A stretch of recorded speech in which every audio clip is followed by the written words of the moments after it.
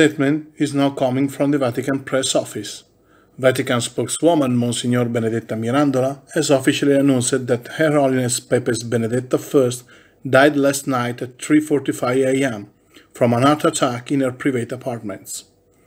The spokeswoman, with a voice broken by emotion but solemn words, described the last moments on this land of His Holiness as serene and filled with faith.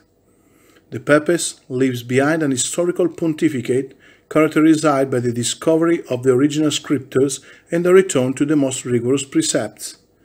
The whole Church is now gathering in deep prayer and invites all the devotees to do the same, as they prepare for the solemn funeral and the next conclave for the nomination of the new Papess. In the coming days, we will have new details from the Apostolic Commission.